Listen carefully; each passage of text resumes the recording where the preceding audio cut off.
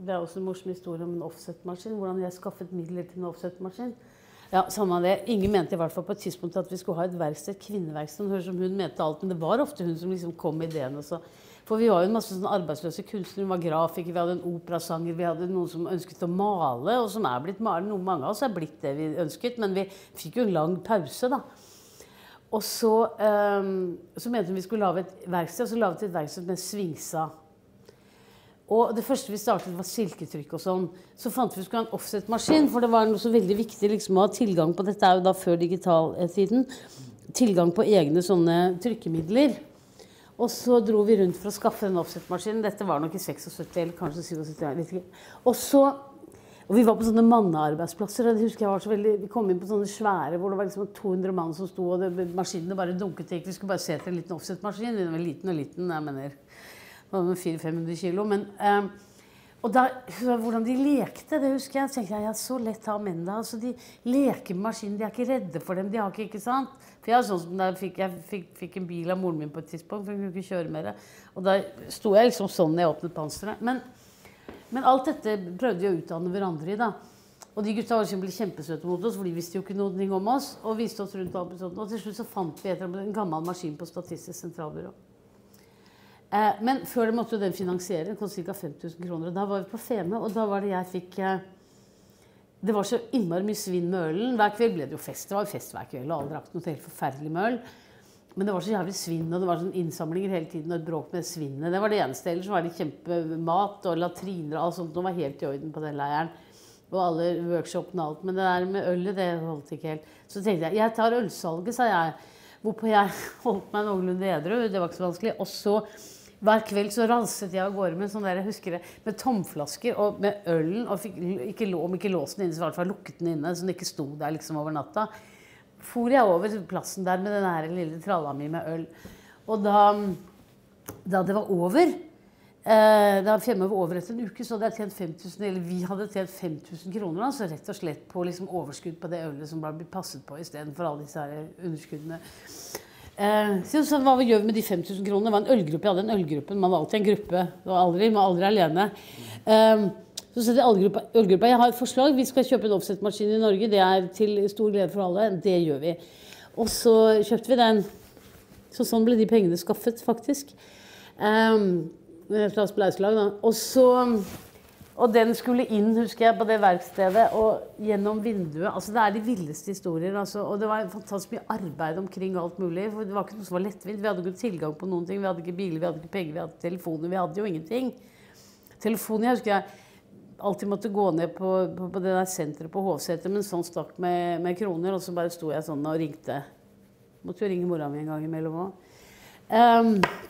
Men ideen var i hvert fall at vi da skulle ta sånne småjobber, og det lot seg faktisk gjøre rent. Vi hadde jo et ekstremt lavt forbruk, altså. Alt var billig, og da vi flyttet inn på parken, så var det, vi har ikke komfyr, vi har ingenting. Nei, men broren til Inge jobbet på søpla, han kunne skaffe, så kom det liksom, skjønner?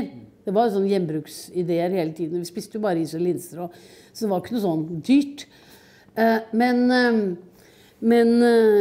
det gikk an å ta jobb på Freia en uke og leve 14 dager av det. Og det gjorde vi ganske mye. Jeg hadde de rareste jobber, altså en slags høydepunkt som lastebilsjåfør for Anders Nødegård i Fyrstikkalleen.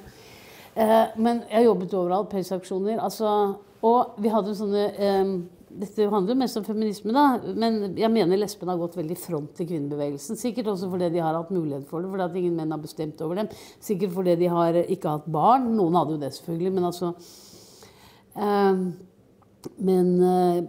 altså, det var en del sånn dobbeltarbeid vi slapp, så vi kunne rent faktisk konsentrere oss om politisk virksomhet.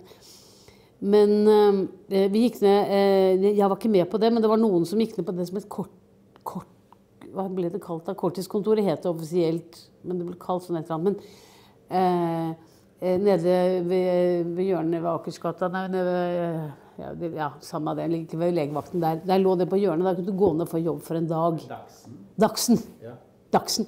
Og det var sånn hjelpemann på bil, ja, ikke sant, og så satt vi der, eller de satt der, jeg sitter der, ja, men senere, og så ropte de ja, og det ble første ukene ble de bare ignorert, og jeg fikk ikke noen jobber, men de ga seg ikke, de kom hver eneste forbannet morgen klokka 7, ikke sant? Og mange av dem var jo mye sterkere og bedre fitt enn en del av de gutta som satt der, for å si det rett ut. Så etter hvert så var det, ja, du får ta den du da, ja, og greit sånn.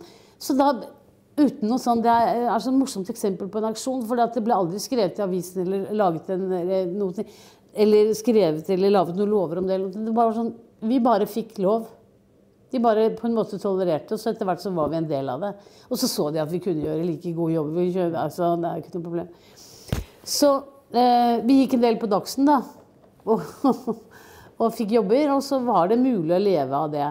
Etter hvert så vasket jeg på Folkets hus hver morgen, og så var jeg ferdig der klokken 11, og det var 6 timers arbeidsdag. Og det levde jeg av i 1,5 år. Det var ganske greit. Og så kunne vi da holde på med andre ting. Og det første året så drev vi sånn, 75 åpnet vi da Kvinnehuset. Det var en kjempejobb selvfølgelig. Vi måtte jo male hele greia selv, og få alle de, var det biblioteksgruppa, så var det vaktmestergruppa, så var det alle disse gruppene. Og så hadde vi en brakende åpning da, tror jeg faktisk Perleporten spilte. Der var vi da hele tiden. Og det hadde jo de grusomste rykter om seg og alt mulig. Det var egentlig et ganske fint hus, eller det var et veldig fint hus, og et veldig åpent hus, og det var mange rare folk som kom dit. Det var jo bare for kvinner da, så du kunne liksom på den måten være helt trygg. Det var jo i et av byens aller verste strøk, nede i Rådhusgata, og vi fikk mange rare tilbud. En gang så gikk Kjersti Fjelstad hjem med ski, og da var det en som ropte, fikk vi sånn tilbud om sex. Eller han ville kjøpe sex, så da skrek Kjersti, ja, men ser du ikke at vi har på ski da, mann? Jeg hadde ski før vi kom fra skitur. Det var helt sykt. Men i hvert fall, det var ganske tøft sånn å komme seg frem og tilbake der. Og selve huset var fullt av rotter, husker jeg. Det smalt i fellene hele tiden. Men der kom du da klokken 5, hvis du var i vaktmestergruppa, så åpnet du huset og smurte på brødskiver og sånn. Bare skaffet en del sånne alminnelige ting, og så var det masse møter. Og jeg husker at det var et møte jeg var vaktmester, hvor det bare dundret inn folk. Jeg tenkte, hva er det som foregår her? Det var det første møtet i sånn krisesentergruppa.